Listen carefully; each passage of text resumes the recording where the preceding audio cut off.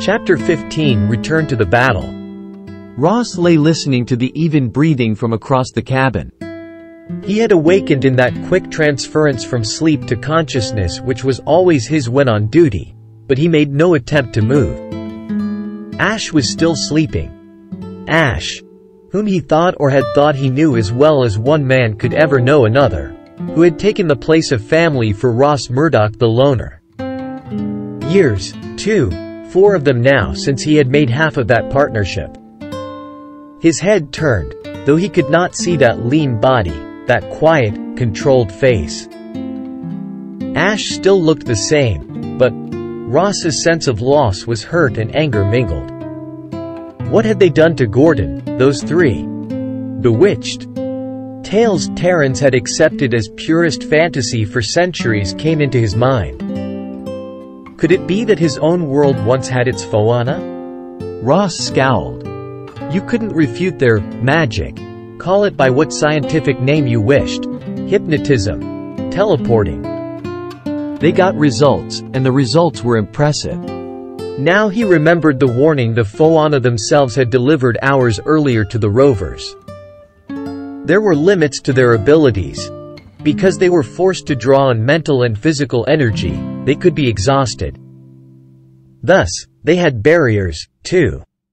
Again Ross considered the subject of barriers. Carrara had been able to meet the aliens, if not mind to mind, then in a closer way even than Ash. The talent which tied her to the dolphins had in turn been a bond with the Foana. Ash and Carrara could enter that circle, but not Ross Murdoch. Along with his new separation from Ash came that feeling of inferiority to bite on, and the taste was sour. This isn't going to be easy.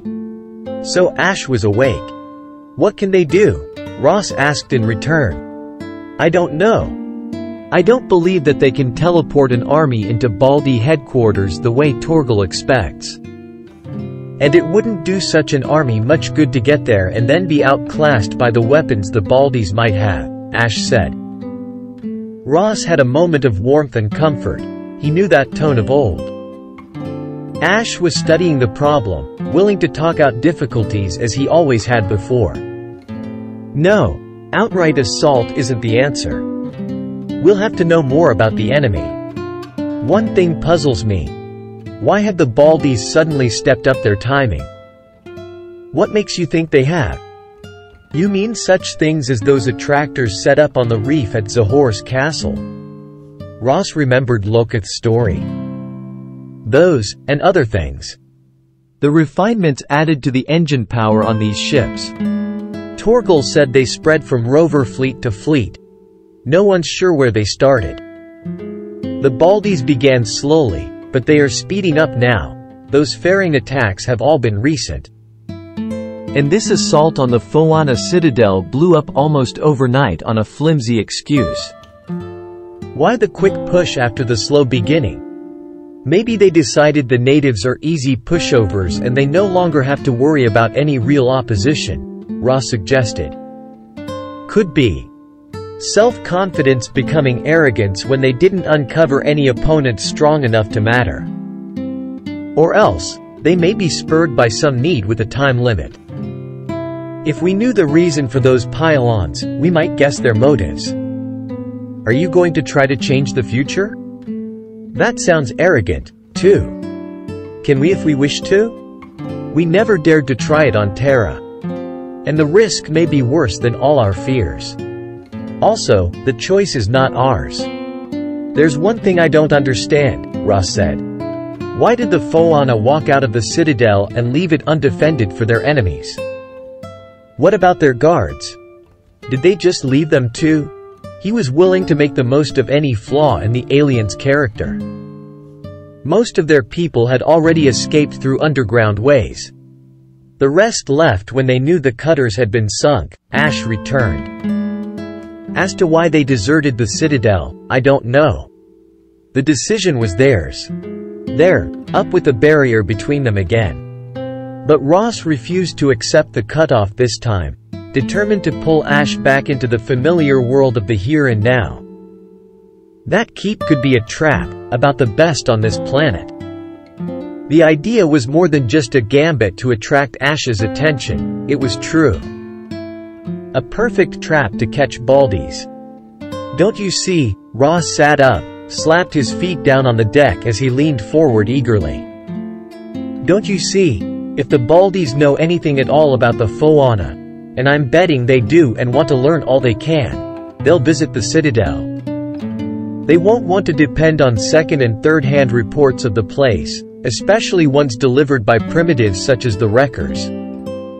They had a sub there. I'll bet the crew are in picking over the loot right now. If that's what they're hunting, there was amusement in Ash's tone, they won't find much. The Foana have better locks than their enemies have keys. You heard inland before we left. Any secrets left will remain secrets. But there's bait for a trap, argued Ross. You're right.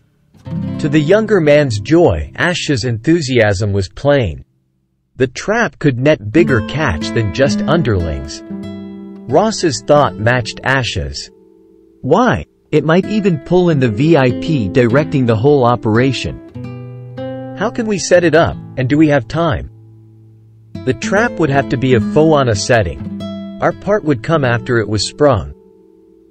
Ash was thoughtful again. But it is the only move which we can make at present with any hope of success. And it will only work if the Foana are willing. Have to be done quickly, Ross pointed out. Yes, I'll see. Ash was a dark figure against the thin light of the companionway as he slid back the cabin door. If Yinvalda agrees. As he went out, Ross was right behind him. The Foana had been given, by their own choice, quarters on the bow deck of the cruiser where sailcloth had been used to form a tent.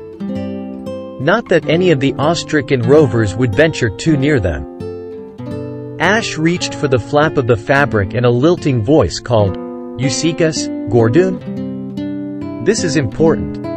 Yes, it is important, for the thought which brings you both has merit. Enter then, brothers. The flap was looped aside and before them was a swirling of mist? Light? Sheets of pale color? Ross could not have described what he saw. Save if the Foana were there, he could not distinguish them from the rippling of their hair, the melting film of their robes. So, younger brother, you think that which was our home and our treasure box has now become a trap for the confounding of those who believe we are a threat to them? Somehow Ross was not surprised that they knew about his idea before he had said a word, before Ash had given any explanations. Their omniscience was only a small portion of their other talents. Yes. And why do you believe so? We swear to you that the coast folk cannot be driven into those parts of the castle which mean the most, any more than our sea gate can be breached unless we will it so. Yet I swam through the sea gate, and the sub was there also. Ross knew again a flash of, was it pleasure? At being able to state this fact. There were chinks in the Foana defenses. Again the truth. You have that within you, young brother, which is both a lack and a shield. True also that this underseas ship entered after you. Perhaps it has a shield as part of it. Perhaps those from the stars have their own protection. But they cannot reach the heart of what they wish, not unless we open the doors for them. It is your belief, younger brother, that they still strive to force such doors? Yes. Knowing there is something to be learned, they will try for it. They will not dare not to. Ross was very certain on that point. His encounters with the Baldies had not led to any real understanding.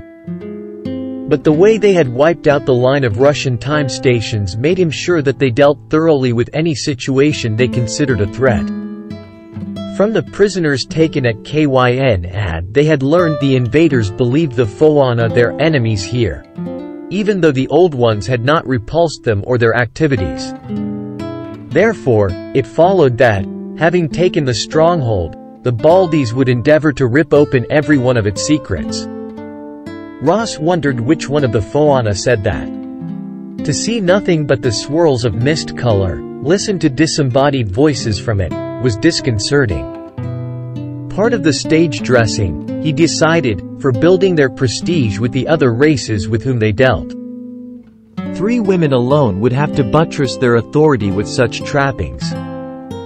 Ah, younger brother, indeed you are beginning to understand us. Laughter, soft, but unmistakable. Ross frowned. He did not feel the touch-go-touch of mental communication which the dolphins used. But he did not doubt that the Foana read his thoughts, or at least a few of them. Some of them echoed from the mist. Not all. Not as your older brothers or the maiden whose mind meets with ours. With you, younger brother, it is a thought here, a thought there, and only our intuition to connect them into a pattern. But now, there is serious planning to be done. And, knowing this enemy, you believe they will come to search for what they cannot find. So you would set a trap. But they have weapons beyond your weapons, have they not, younger brother? Brave as are these rover kind, they cannot use swords against flame, their hands against a killer who may stand apart and slay. What remains, Gordon? What remains in our favor? You have your weapons, too, Ash answered. Yes, we have our weapons, but long have they been used only in one pattern, and they are attuned to another race. Did our defenses hold against you, Gordon, when you strove to prove that you were as you claimed to be? And did another repulse younger brother when he dared the sea gate? So can we trust them and turn against these other strangers with different brains?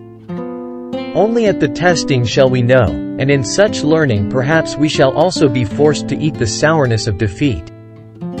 To risk all may be to lose all. That may be true, Ash assented. You mean the sight you have had into our future says that this happens? Yes, to stake all and to lose, not only for ourselves, but for all others here. That is a weighty decision to make, Gordon. But the trap promises. Let us think on it for a space. Do you also consult with the rovers if they wish to take part in what may be desperate folly? Torgal paced the afterdeck, well away from the tent which sheltered the Foana, but with his eyes turning to it as Ross explained what might be a good attack. Those women killers would have no fear of Foana magic, rather would they come to seek it out. It would be a chance to catch leaders in a trap? You have heard what the prisoners said or thought. With what? Torgal demanded. I am not Ongal to argue that it is better to die in pursuit of blood payment than to take an enemy or enemies with me. What chance have we against their powers? Ask that of them. Ross nodded toward the still silent tent.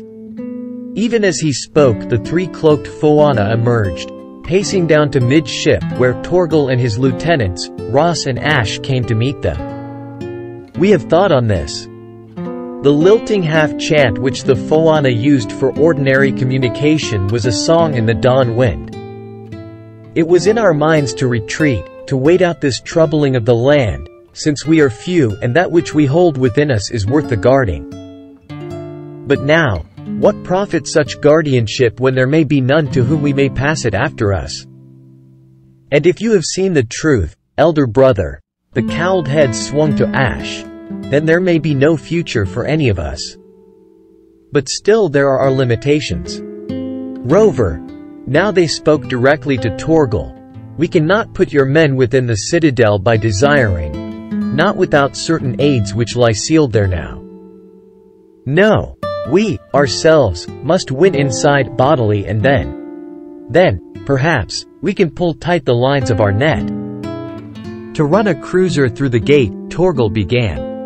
No, not a ship, Captain.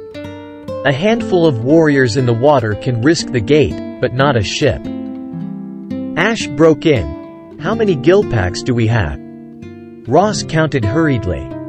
I left 1 cached ashore. To pass the gates, that was the Foana, we ourselves shall not need your underwater aids. For Carrara. Both the Terrans looked around. The Polynesian girl stood close to the Foana, smiling faintly. This venture is mine also, she spoke with conviction. as it is Tino Rao's and Tao's. Is that not so, daughters of the Ali of this world? Yes, Sea Maid. There are weapons of many sorts, and not all of them fit into a warrior's hand or can be swung with the force of a man's arm and shoulder. Yes, this venture is yours, also, sister. Ross's protests bubbled unspoken. He had to accept the finality of the Foana decree. It seemed now that the makeup of their task force depended upon the whims of the three rather than the experience of those trained to such risks. And Ash was apparently willing to accept their leadership. So it was an odd company that took to the water just as dawn colored the sky. Lokith had clung fiercely to his pack, insisted that he be one of the swimmers, and the Foana accepted him as well. Ross and Ash, Lokith, and Beleku, a young under-officer of Ongles, accorded the best swimmer of the fleet, Carrara and the Dolphins. And with them those three others, shapes sliding smoothly through the water, as difficult to define in this new element as they had been in their tent. Before them frisked the dolphins. Tino Rao and Tawa played about the Foana in an ecstatic joy, and when all were in the sea they shot off shoreward. That sub within the sea gate, had it unleashed the same lethal broadcast as the one at KYN had? But the dolphins could give warning if that were so. Ross swam easily, Ash next, Lokith on his left, Beleku a little behind and Carrara to the fore as if in vain pursuit of the dolphins, the Foana well to the left. A queer invasion party, even queerer when one totaled up the odds which might lie ahead. There was no mist or storm this morning to hide the headlands where the Foana citadel stood. And the promontories of the sea gate were starkly clear in the growing light. The same drive which always was a part of Ross when he was committed to action sustained him now, though he was visited by a small prick of doubt when he thought that the leadership did not lie with Ash but with the Foana. No warning of any trouble ahead as they passed between the mighty, sea-sunk bases of the gate pillars. Ross depended upon his sonic, but there was no adverse report from the sensitive recorder. The terrible chill of the water during the night attack had been dissipated, but here and there dead sea things floated, being torn and devoured by hunters of the waves. They were well past the pillars when Ross was aware that Lokith had changed place in the line, spurting ahead. After him went Beleku. They caught up with Carrara, flashed past her. Ross looked to Ash, onto the Foana, but saw nothing to explain the action of the two Hawaikans.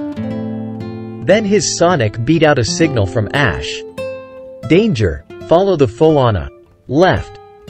Carrara had already changed course to head in that direction. Ahead of her he could see Lokith and Beleku both still bound for the midpoint of the shore where the jetty and the sunken cutters were. Ash passed before him, and Ross reluctantly followed orders. A shelf of rock reached out from the cliff wall, under it a dark opening. The Foana sought this without hesitation, Ash, Carrara, and Ross following. Moments later they were out of the water where footing sloped back and up. Below them Tino Rao and Tawa nosed the rise, their heads lifting out of the water as they spoke. And Carrara hastened to reply. Lokith. Beleku. Ross began when he caught a mental stroke of anger so deadly that it was a chill lance into his brain. He faced the Foana, startled and a little frightened. They will not come, now. A knob-crowned wand stretched out in the air, pointing to the upper reaches of the slope. Nor can any of their blood, unless we win. What is wrong? Ash asked. You were right, very right, men out of time. These invaders are not to be lightly dismissed. They have turned one of our own defenses against us. Lokith, Beleku, all of their kind, can be made into tools for a master. They belong to the enemy now. And we have failed so early, Carrara wanted to know. Again that piercing thrust of anger so vivid that it was no mere emotion but seemed a tangible force. Failed? No, not yet have we even begun to fight. You are very right. This is such an evil as must be faced and fought, even if we lose all in battle. Now we must do that which none of our own race has done for generations. We must open 3 locks, throw wide the great door, and seek out the keeper of the closed knowledge. Light, a sharp ray sighting from the tip of the wand, and the Phoana following that beam, the 3 Terrans coming after, into the unknown.